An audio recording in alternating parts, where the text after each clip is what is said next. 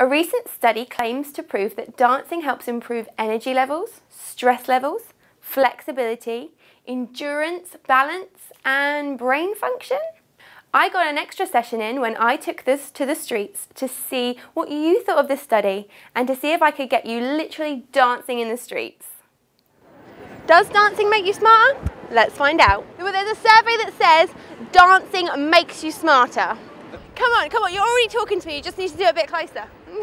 You know you want to.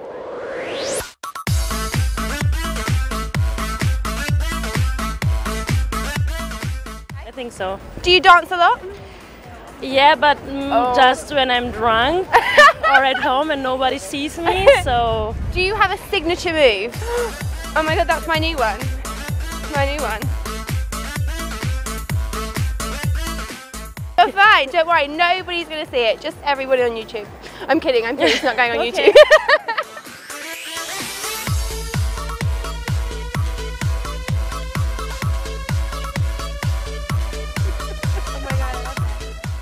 Did you know that if you start the gym in January, 90% of you will leave by February? Even scarier is that 85% of women report to having little or no body confidence. Don't worry, because pole fitness is here. LGBT community and disabled people are also unfairly represented.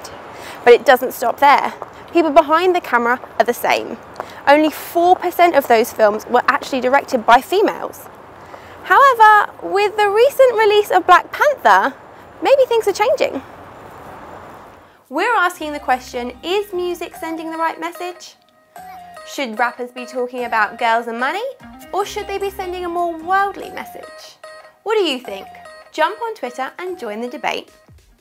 Cakes, muffins, we love them.